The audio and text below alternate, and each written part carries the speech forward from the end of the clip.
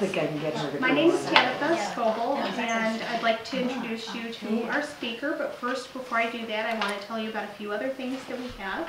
And everything starts with an S, so it should be really easy, but I didn't put them in alphabetical order. We've got surveys on the table. If you could please fill out a survey if you can think of anyone who could speak for us or a topic you would like to hear about. That's how we try to get new speakers, and we appreciate any feedback. Also, our specials are the yellow sheet. It's our little menu. We've got calendars for $15 today, and we've got raffle tickets available for the beautiful quilt over there. And we also today only have our bird's eye map, which is hanging on the wall over there, for $10. And then snacks. Please don't forget a snack on your way out if you haven't already. And if you didn't sign in, please sign in or sign out on your way out, because we do use the information to track people. You know, CIA type stuff. Anyway, I'm happy to introduce you to Chris Buck. She'll be speaking about bird's eye maps. And she's a former trustee here at CCHS, and she was the interim director when we were between folks. And you may have seen some of her writings in the Cortland Standard highlighting local history. So this is Chris Buck, and we're interested to hear what she has to say. Thank you. Thanks, Tabitha. I don't think I'm a stranger to very many of you, maybe a couple.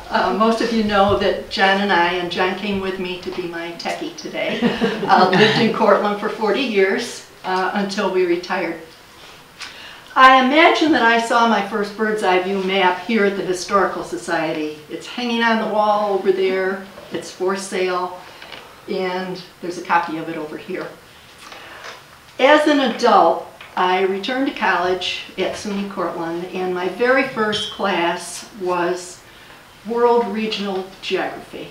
And with Joe Brownell as my instructor, you can imagine why I chose geography as a major.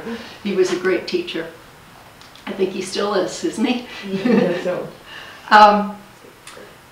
And also, since I'm interested in local history, I try to combine both in a lot of research that I do.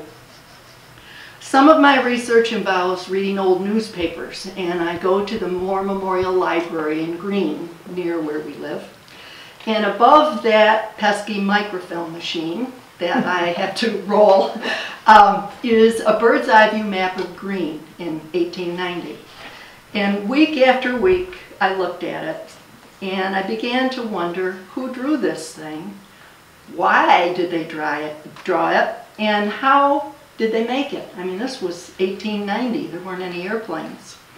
So I was curious enough to request an interlibrary loan book, and I got this fabulous book, wow. Views and Viewmakers of Urban America. Ooh. It gave me answers to my questions, and I'm going to share that with you today. Maps really are nothing new. In Cortland County, the earliest that I found, and there may be one earlier, is this 1817. We see rivers, we see highways, we see 6 townships. The only indication of a community on here is Port Watson in 1817. Now, that's 200 years ago, and we drove through Port Watson, but it sure isn't there anymore. 1839, we're beginning to see little towns, Truxton, Little York, Homer, Port Watson still there, McGrawville. And then as we went a little bit further on, population began moving into the county. The scale of the maps changed. We had larger scale maps that showed us more details.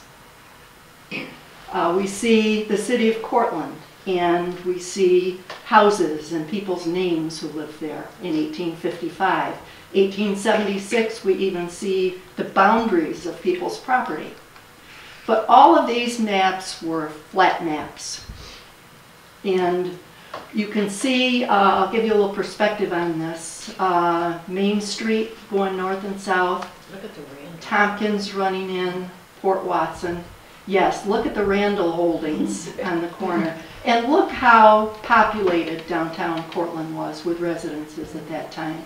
And west of Graham, there was nothing. Our interest today is a map that changed the idea of maps, and that's a bird's eye view map, which is a name given to a city map with a perspective from above. It shows an urban area. It shows in 3D the buildings, the streets, and the landforms in the area. The map was made by hand, hand-drawn by pencil, and it was reproduced through the process of lithography.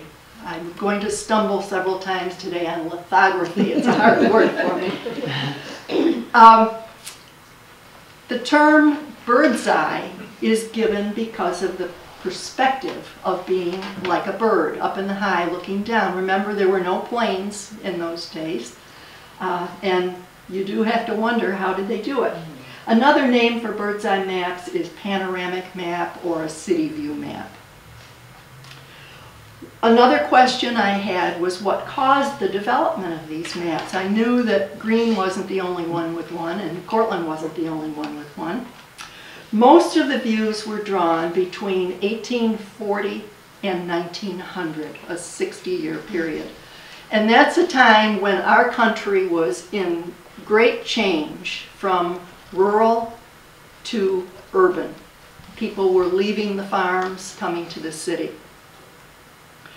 Just to give you a statistic, in 1840, 92% of our population was rural. In 1890, in the Northeast, 50%. So between 1840 and 1890, a lot of people moved to the city. Cities were growing. Their populations were exploding for several reasons. One, immigration from abroad. People were moving here. The migration from farms and little hamlets like Smithville Flats. And longer life expectancy of people. Healthcare was improving.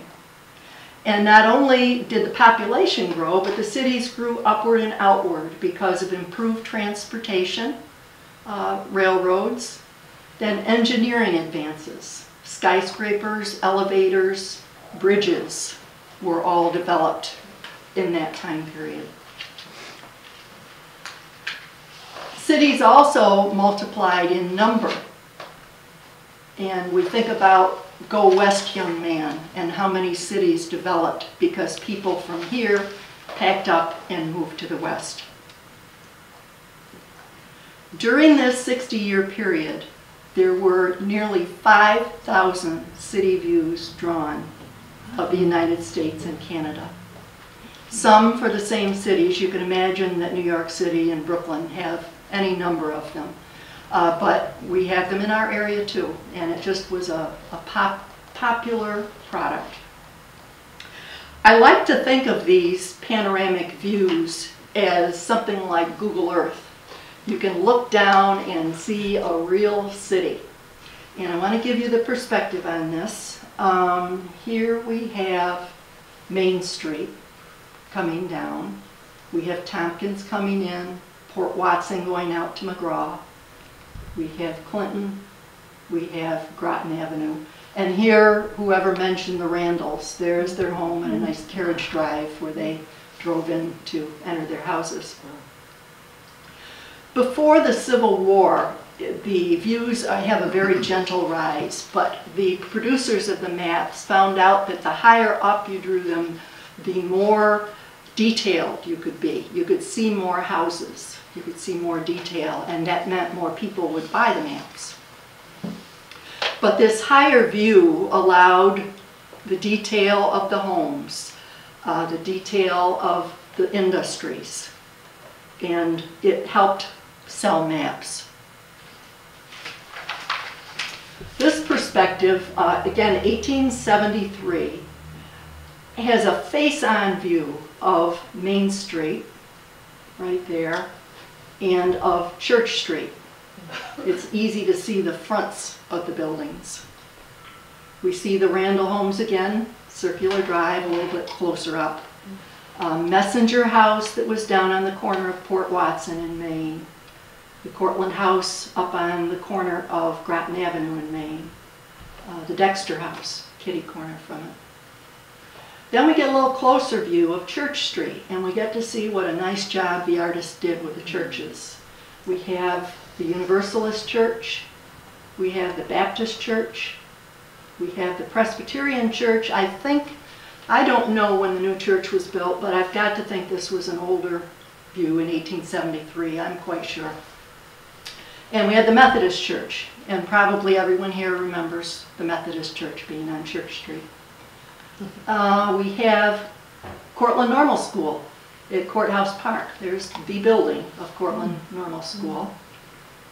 We have the county courthouse where the library is today. We have a little bit of industry even in this view.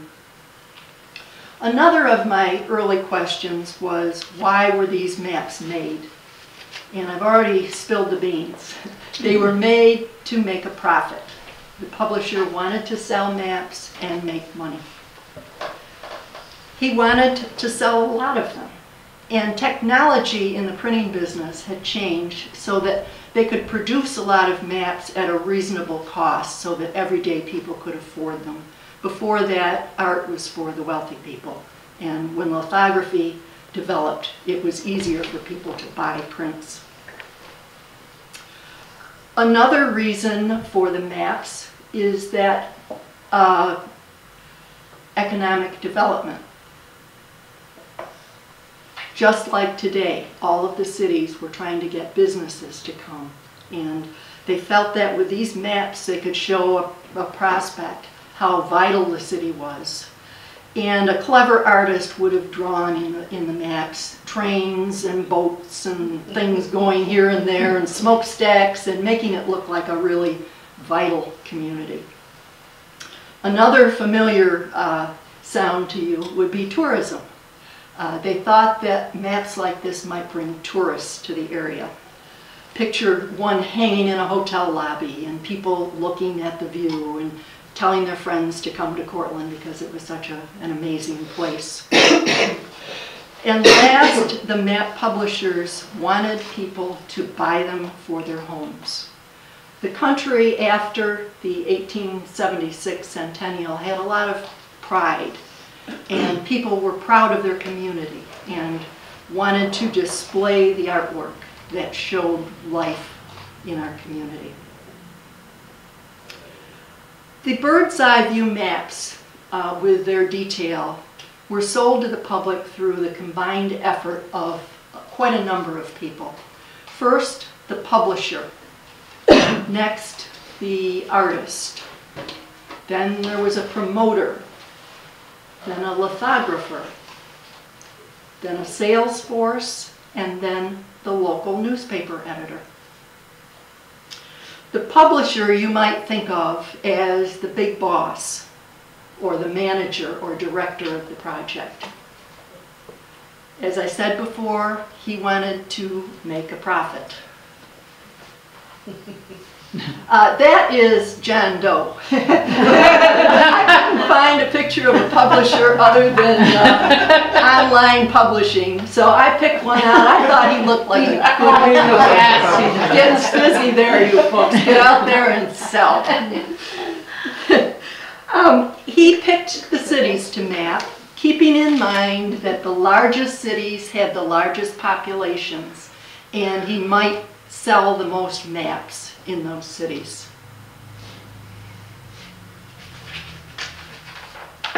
He picked an artist to come to town and do the drawing, and I'll tell you more about the artist a little later, because to me it's a fascinating position. The publisher wrote favorable publicity pieces that he hoped would be published in newspapers, and he also took orders for maps. And most important, he paid bills. He was responsible. Oh, I forgot to say he hired sales agents. Well, he did. And he paid the bills. He paid for the maps production, and therefore Most of them insisted that pre-sales be done that would cover the cost of the map. They weren't going to print it if it wasn't going to pay for itself or earn money. Okay, then we have the artist. His first step as a publisher was to hire this artist. There's another John Doe. Occasionally it was a local person, but that didn't happen very often. Normally it was a professional artist who went from community to community, painting, painting, painting, or sketching, sketching, sketching. I just marvel at how these people did their work. We have a couple historical resources that tell us a little bit how it was done, and that's where I'm drawing my material.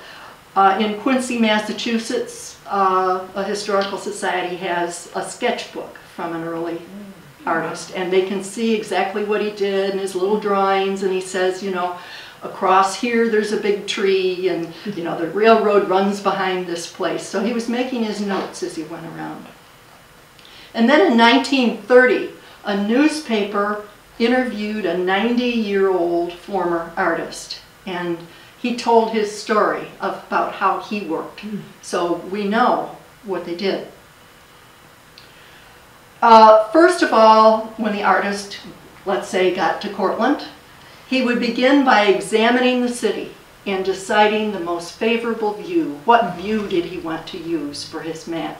Did he want to have a picture from the south or the north or the east or the west? He would be up high, looking over the city, but he wanted things for the best. He might pick the biggest houses or the most industry or the railroad station.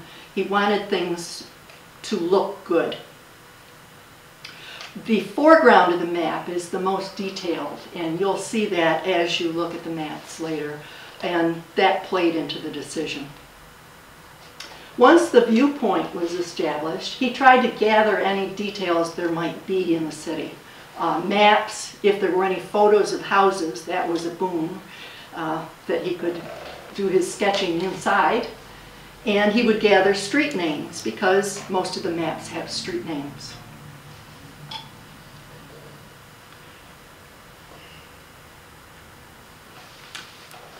In your imagination, picture how you'd draw a bird's eye view of Cortland in the late 1800s. You would have to walk through town with your sketchbook and your notepad and try to take a sketch of every single house in town, every single business in town, the parks, the cemeteries. You'd do what the artist did. First of all, you'd go to one of the hilltops, pick out a spot. You might go to the Pendleton Street Hill or the Owego Street Hill or Benham's Hill.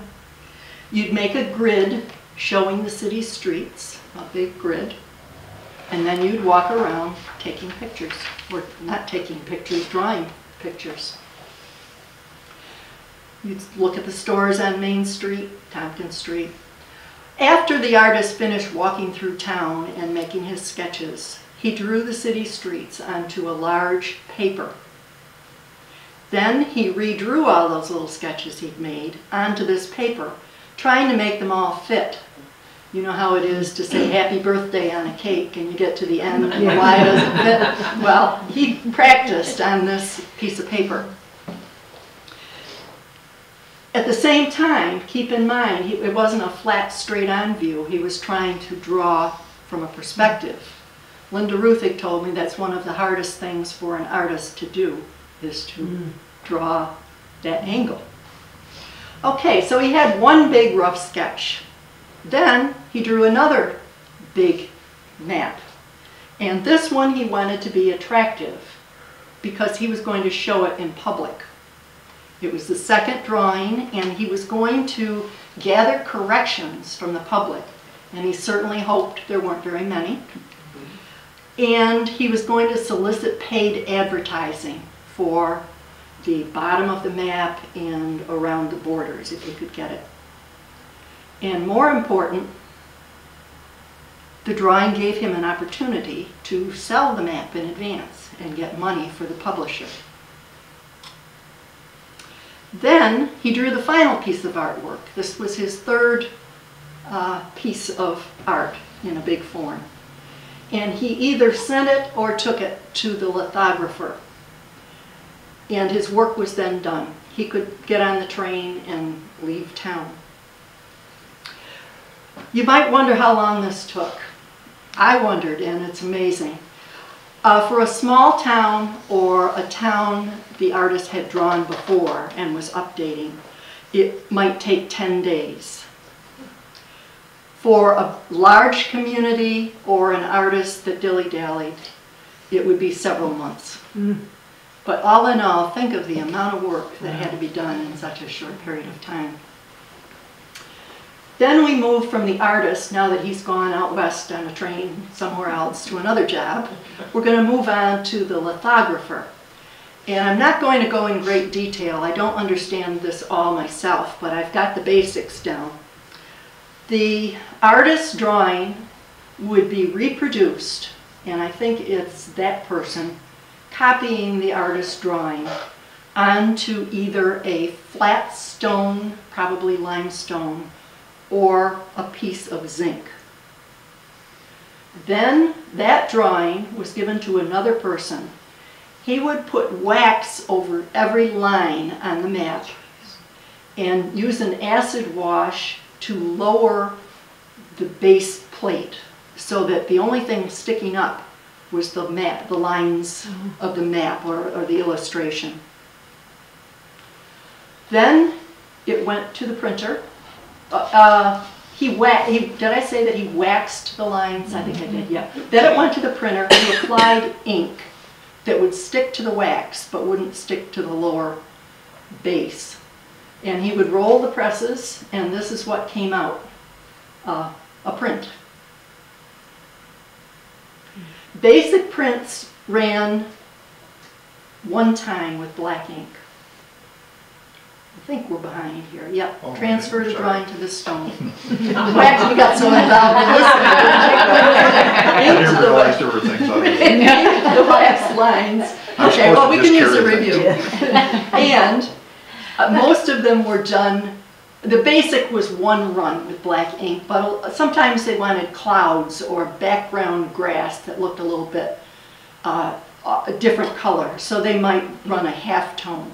A very few of them were run in color, maybe a 4-color, and some were hand colored later on, but not very many. Okay, the next player in this product is the sales agent. He would be given the maps after they dried out at the lithographer. He'd come to town and deliver all of the maps that had been pre-ordered, and he would start working on commission, selling copies door to door. He tried to persuade bookstores to sell copies, and he tried to sell in bulk to municipalities, telling them they could use it for economic development or handouts or whatever. The next person that comes along is the newspaper editor. I clipped a few of these from the Fulton postcard website because I thought they were fascinating. When the artist first began work, the publisher would feed the information to the paper and say, the artist is in town and you probably want to sign up for something. Once the map was ready for printing, they would try to get more subscriptions. The White Plains, I can't read these, the White Plains says how that a pencil drawing was brought in, and it is certainly a fine piece of work. The Holly, New York article mentions that a sales agent was in town soliciting subscriptions. In Waterville, they were being delivered, and it says a few extras were available for sale for anyone who wanted them. Most publishers printed more copies than they had sales for, thinking that they could sell them. And I've got to tell you, I was curious, did these three get enough subscriptions to be printed? And yes, they did. Yes, all three were printed. So now the process was complete, from conception to the product to successful sales. I mentioned before that 5,000 bird's eye view maps were made in the United States and Canada. The leader in the country, in the United States, is New York State, and we have 536 different maps. And looking at our county, first view of the area is Homer in 1851, looking west. My sources tell me there's one here somewhere. I forgot to mention that. Then, during a 20-year span, we'll look at Cortland. 1873, we saw that view on the screen. 1882, there were two versions. And I had, until I got here today, a big mystery about whether the 1890s was printed in 92 or 94, and Mindy said there are two of them. There's a 92 and a 94. They look exactly the same, except I have to say I noticed on the 1894 there is no paid advertising. There was in 1892.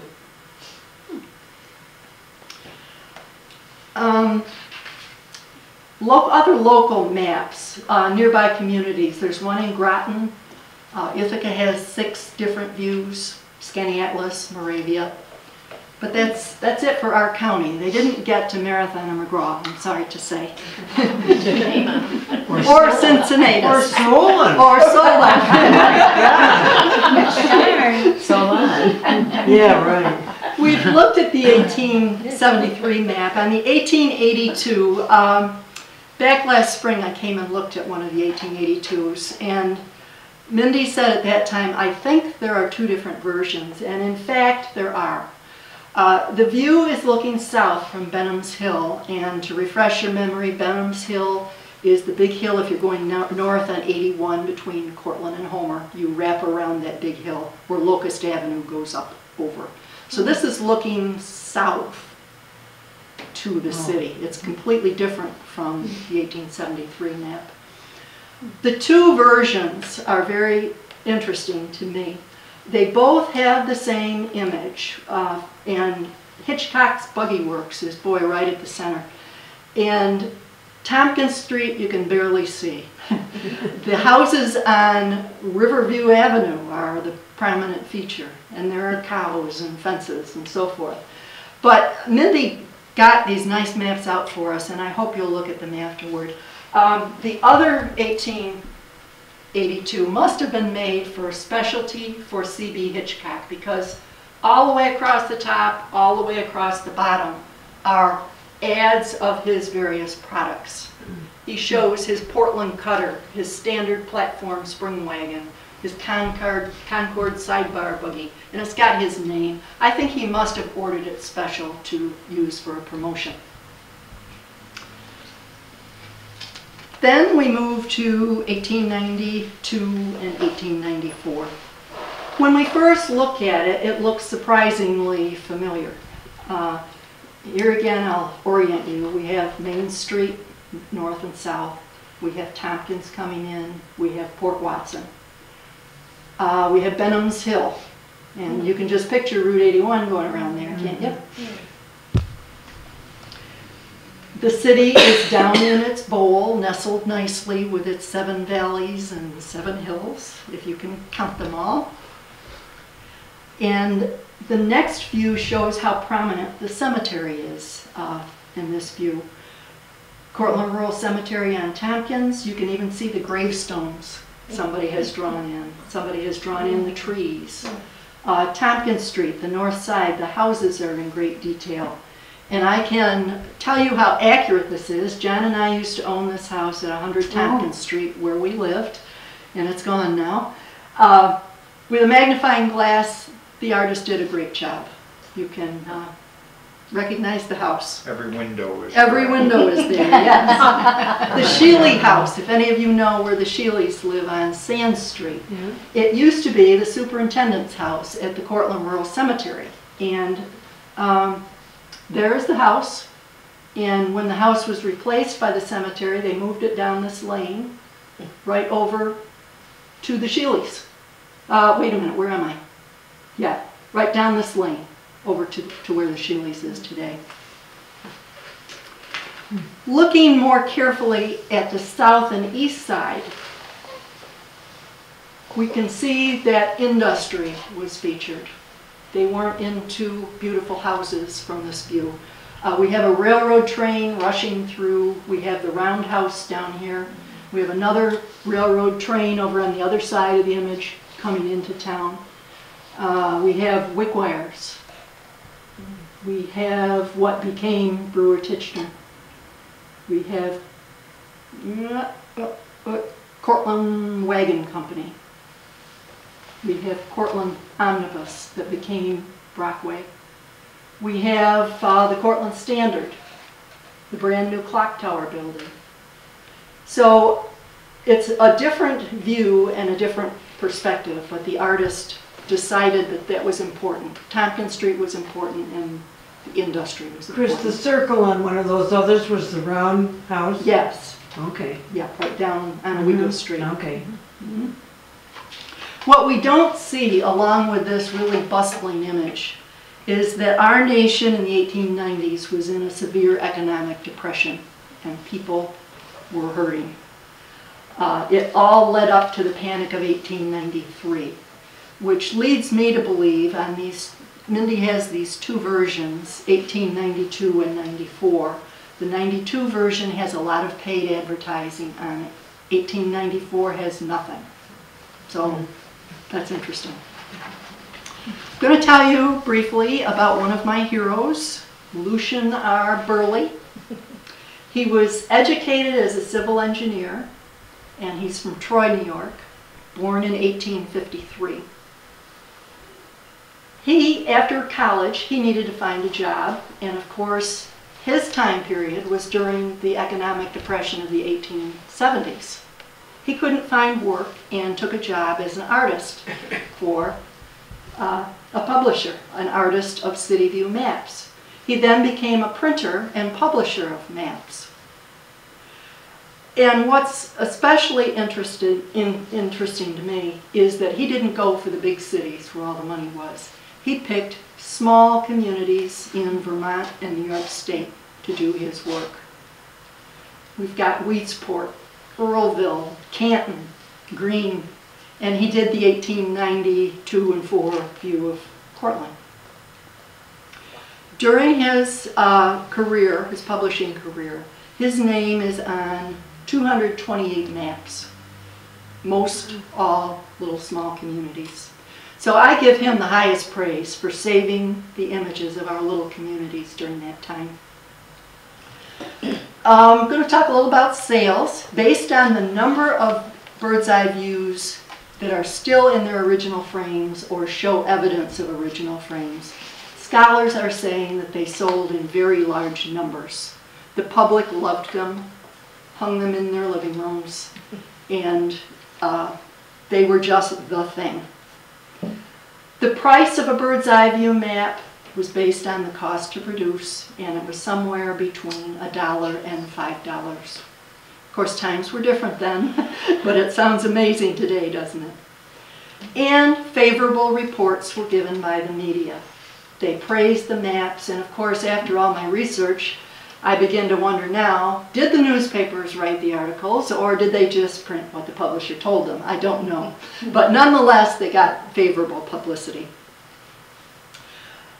Two of the map's selling points were to beautify homes and to increase economic activity. But I like this especially from the green Shenango American, where I sat and looked up at that green bird's eye view map. I printed this off the microfilm. First of all, whoever wrote this said, oh, they were impressed with the beauty of the sketch. Second, it's historically valuable, and I love that because it is.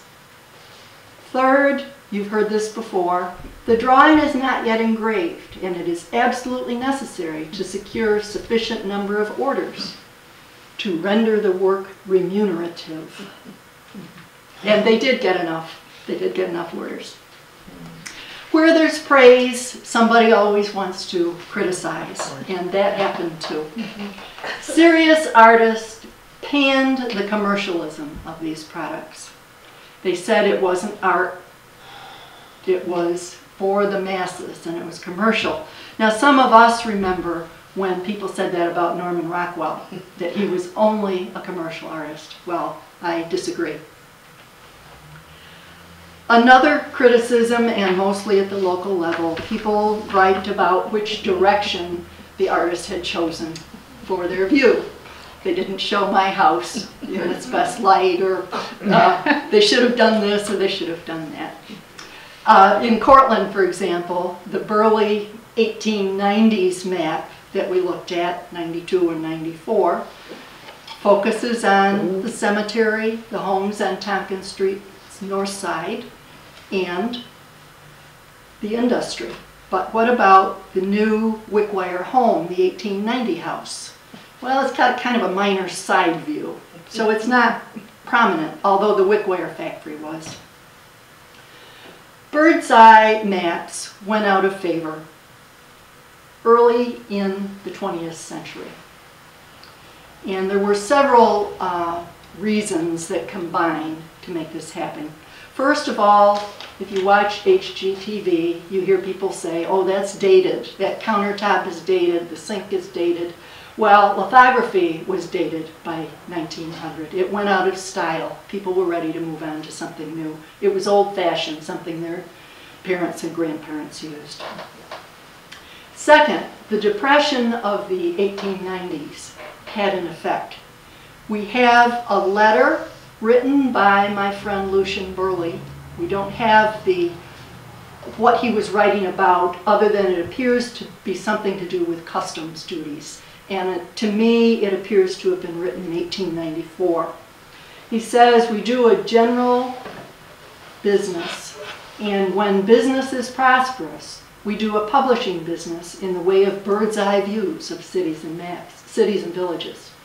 This latter we have not been able to carry on successfully for nearly a year because of the general prostration of business.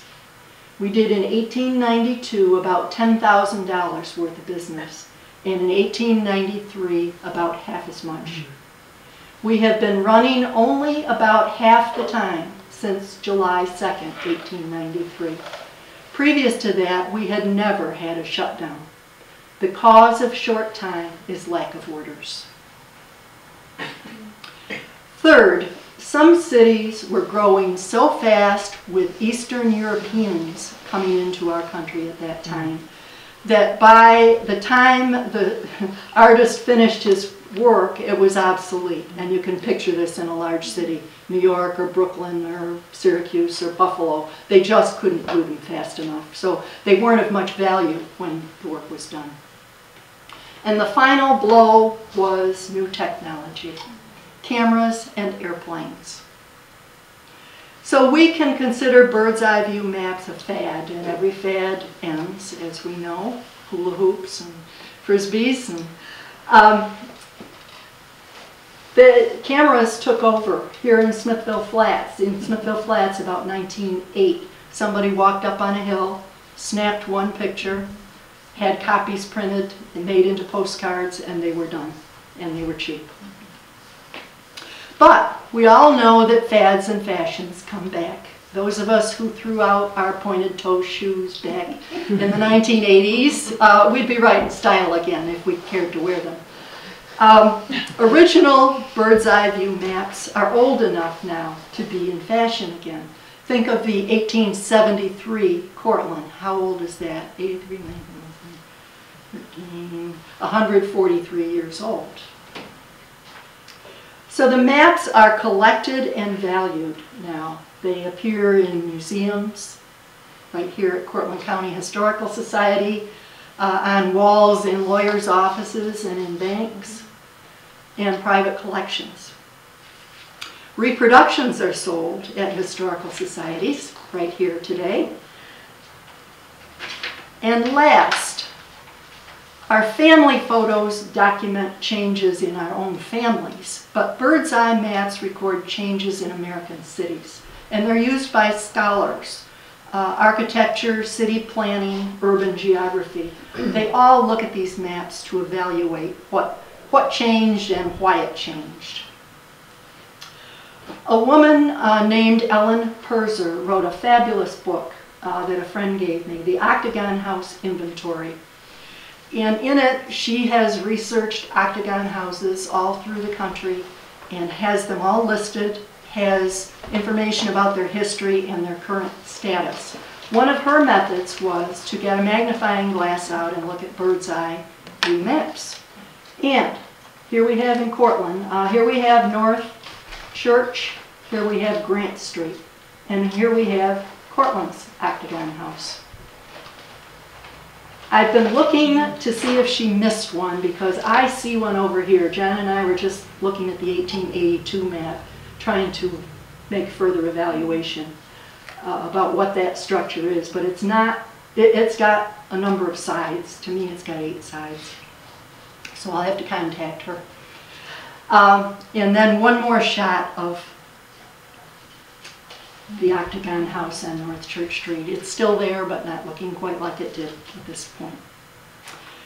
So, one more hero before I conclude. John W. Reps from Ithaca, Professor Emeritus in the Department of City and Regional Planning at Cornell. He's the one that wrote this book, along with many other books. And to me, not only did he tell me all about the history of the maps, but in the back is listed every bird's eye view map that he could locate in the United States and Canada. And he tells where you can view the originals. Cortland County Historical Society is mentioned in there several times. Okay, now in conclusion, many original maps have been reproduced and we can look at them. They give us images from the 19th century that we wouldn't see otherwise. We have photographs, but here is a whole map of the city. And by studying them, we can, in our imaginations, walk a city's streets and view every house, every building, every factory, every downtown.